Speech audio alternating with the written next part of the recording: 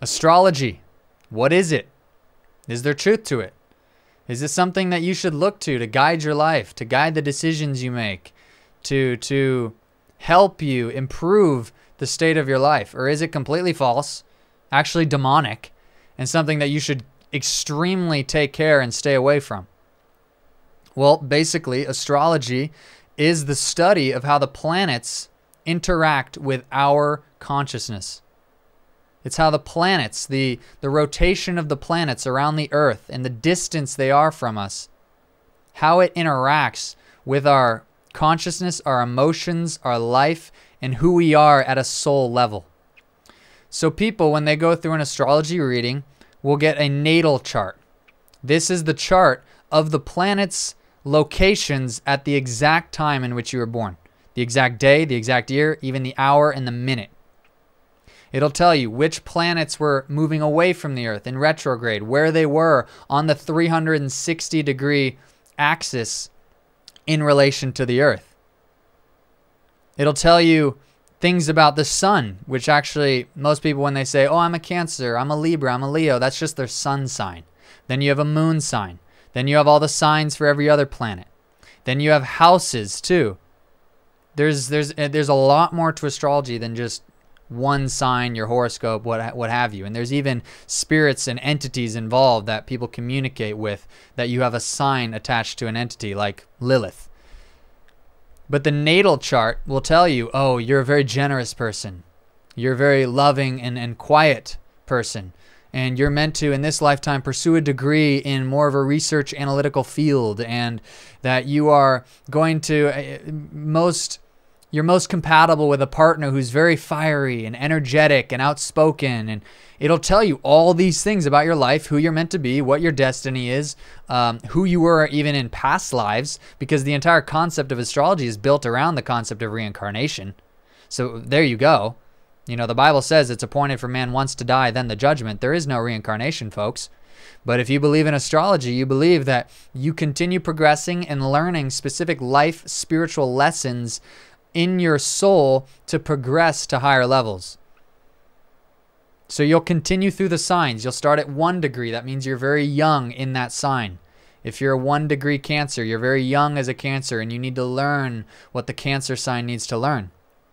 Then you'll move on to the next sign once you hit 30 degrees, because there's 12 horoscope signs. There's 12 astrological zodiac signs that are 30 degrees each to sum up to a total of 360 degrees. So the natal chart is very complex. There's people who study this astrology and horoscopes for, thousands of years. There's truth to astrology. There's truth to astronomy. Like I said, one of the truths is that women are intimately connected with the lunar cycles. Physiologically, women go through their menstrual cycles according to the lunar cycles that the moon undergoes. There is truth to the planetary objects affecting our consciousness, affecting our bodies. But does it go to the extent that, hey, you're meant to do this career, or this is your personality, or this is who you should marry? No, that's completely demonic. That has no basis in reality. That has no basis in fact or science. And it's extremely superstitious. Extremely superstitious. But it gives people a feeling that they know who they are, that they're connected to the universe, that they're intimately tied with the planets and the solar system and the cosmos.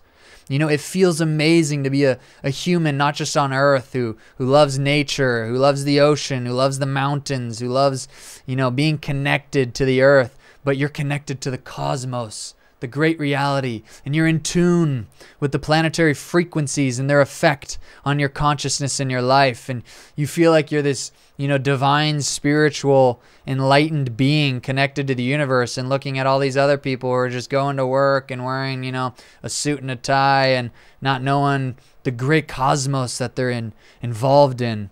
So it lures you in through that.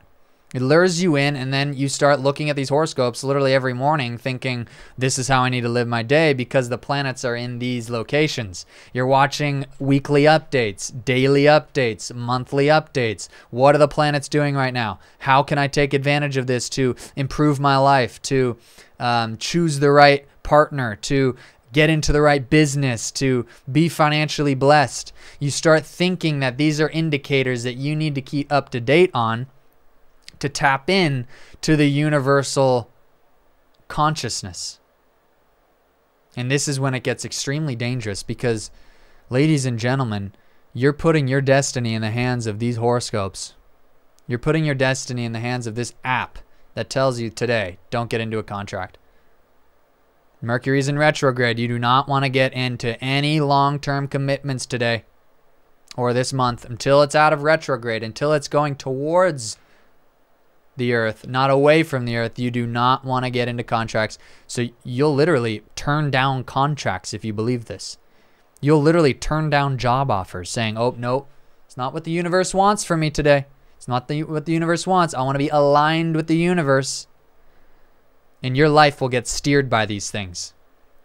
It gives people a sense of security, a sense of identity, a sense of hope, a sense of knowledge, intellect that is extremely dark, extremely deceptive, and extremely sad in where it takes them. And I haven't even addressed the part of the literal entities and demons that are worshipped in astrology. There's something called the Lilith sign. Now, for those of you who know who Lilith is an actual demon, an actual being. People worship this being in astrology to be blessed, to learn about their soul, to learn about what they're meant to do, what they're meant to work through, certain emotions and traumas they're meant to heal from. So they make literal little rituals and stuff for these beings to come and guide them as their soul progresses through the zodiac signs to activate their soul and their consciousness to a higher vibrational frequency. Now, I'm using terms that you might have never heard in your life. And a lot of people in astrology haven't even heard these things, but you get deeper in, trust me, you'll hear these things like every single day, every article you read. This is the zeitgeist, the global cultural consciousness around these topics, these buzzwords, these terms. This is the new age, guys. This is the new age. It sounds, whoa, so scientific, so spiritual, so ancient, so connected to the universe. This is totally the truth because no humans have ever been like this in the history of mankind. And that we're inventing the internet and we're inventing cars, we're inventing all these incredible technologies, and we're also inventing the true spiritual doctrines that we're meant to follow. You know, you feel like you're on the frontier, the front end, the tip of the spear of humanity's progression spiritually.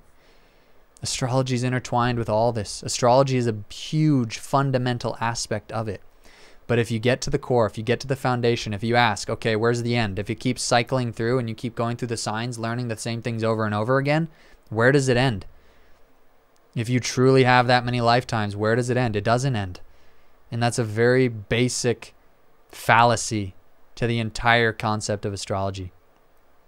Now, like I said, there are some truths to the way that the planets interact with us, with our consciousness, with our bodies, with the earth even, the tides, the moon, the gravitational pull, the low tide and the high tide. But not to the extent where just based on the day you were born, you now know exactly who you are as a person and what you're meant to do. No. You find that in Jesus Christ. Hearing the voice of the creator of the entire universe is going to guide you into your destiny. Not the voice of these horoscopes and these little blog writers telling you what you need to do. That's what it is. These little blog writers who feel like they're astrologers. And if you get deeper in, you're really into astrology and you're into human design and all these different things, and you're very deep, okay, you've researched, even then, where's the source of your information coming from? Where's the source of your information that Venus has anything to do with love? Mercury, Mars has anything to do with war. These are pantheonic ideas that come from all the different religions, the Greek pantheon, the Roman pantheon of gods and goddesses, all the different characteristics they have. Hinduism, it's the same thing. They worship these planets that have emotional and character traits associated with them. No. It goes right back to the old pagan religions. That's where astrology comes from. And if you're in astrology, I really urge you to ask yourself, why am I basing my life on what this app or what these websites are telling me about who I am? It might sound super cool. It might sound amazing, where you're intertwined, you're connected to the universe. But you're worshiping the creation. You're looking at the creation and not the creator. There's someone who made all the planets. There's someone who made the earth. There's someone who made all the stars, the galaxies, the black holes, every single thing that we see in this existence. There is somebody who made this. And he came in the form of a man, Jesus Christ. He literally resurrected. And you can communicate with him today. You can hear his voice and walk in the truth.